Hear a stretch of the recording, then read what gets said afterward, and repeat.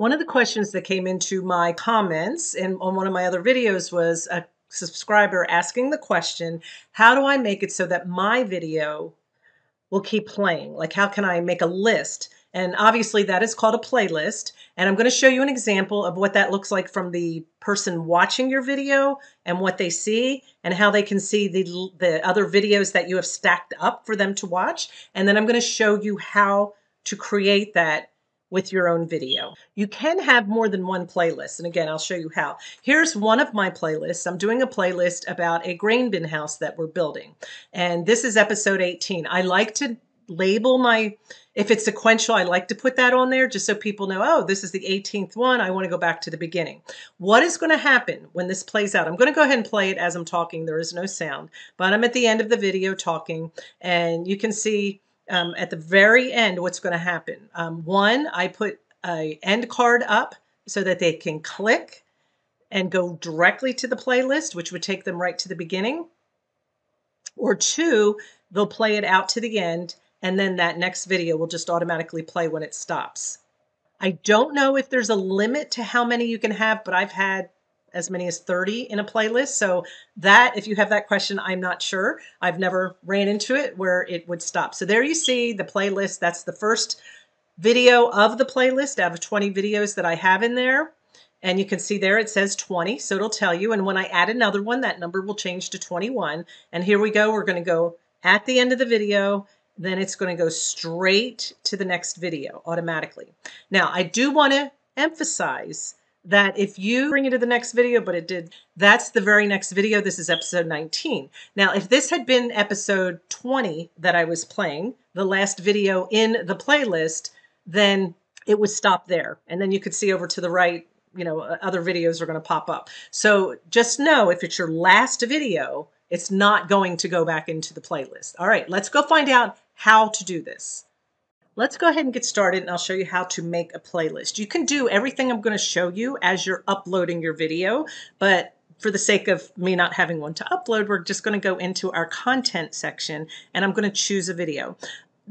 For instance, right here, every once in a while, I look for something and I can't find a video about it. And I end up making a video to show other people. And Canva, even though I'm not really a Canva YouTube channel, I will put tips on there about it. So I'm going to go ahead and open this one, go under Edit. And then I want you just to scroll down. And maybe you missed this before, but it's all the way down here at the bottom. And it asks you, do you want to put it on a playlist? It's right here under your thumbnail builder area, and I have it under Canva Quick Tips. I tend to put everything under there. What if I wanted to put it someplace else, or maybe I don't even have a playlist? Right here it says create a new playlist, and you can just hit that. You can hit new playlist. It also has the option of a new podcast, but select new playlist, give it a description, a title, and then you just hit create. So I'm going to put here temporary, just so I remember to delete it. Okay. Well, and then it's going to be public, and I can default to, do I want the newest video to be at the top, or do I want the oldest video to be at the top? Now this one's going to default to newest because it might be the first one, but you need to decide. Later, you can go back and change it. You can say, I want it to default to the date added, the newest one or the oldest, because if you go in and maybe create 10 videos on one topic and you don't publish them all, and maybe you want to make sure they're all created before you publish the whole playlist, that would change things up. So you have to pay attention to what you're doing, or you can manually sort them yourself. It's up to you.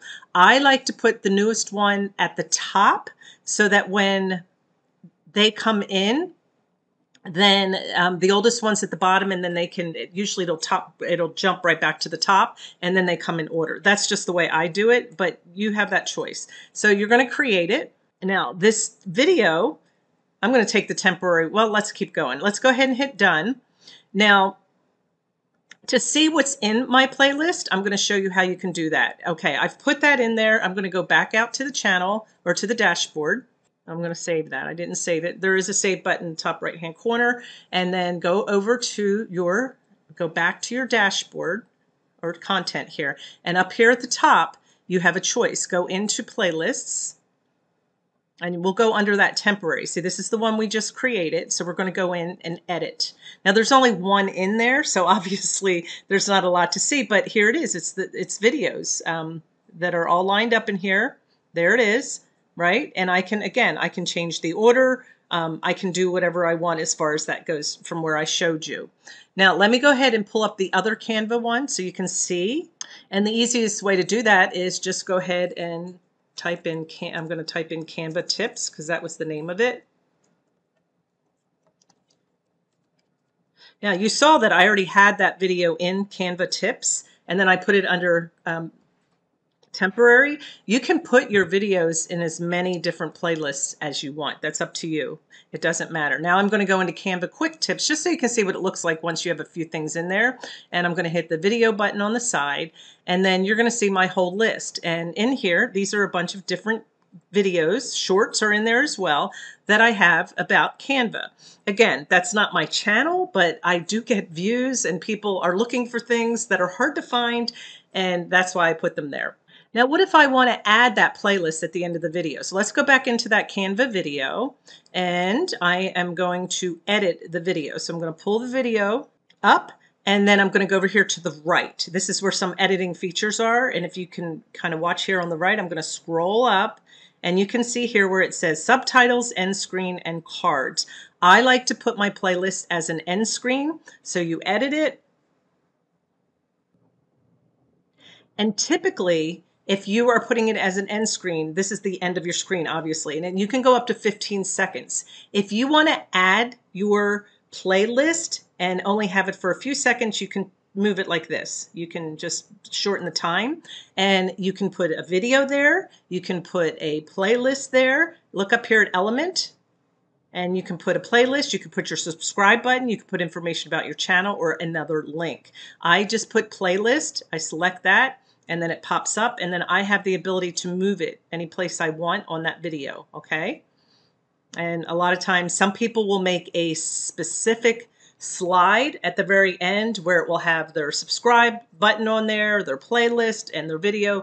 You can do what you want. That's a whole nother video describing that, but I just want to show you that you can put this here on the end. And now we're just going to say discard changes, leave it the way it was. I'm going to show you a card. A card is just something that you add those same features, but you can put them anywhere you want in your video. So let's say I want to talk about the playlist halfway through. Let's take this little line down here and let's move it. And again, I'm not being exact, I'm just showing you. But let's say right here you started talking about your playlist and you want them to see that they can go up and hit the button. So you can just say, I want to add a playlist right there. And then it's going to say which one, where we're going to do the Canva one. So what'll happen is, see up here, it pops up as a link or just a name up there at the top. It says Canva Quick Links. So you would be talking and you'll say, hey, hit that link above, and you can see my full playlist of all of my tips. Yes, you can also put it at the end. It's up to you. You can put videos there. Same thing as before. You can put whatever you want on that card, and you can put as many cards throughout your video as you want. Now, I've had people tell me, I don't like to do cards because that will take them away. Actually, it doesn't. They can actually open up that video on the card, and the one they're watching right now will continue to play. I kind of like that because it's like, yeah, I want to watch that.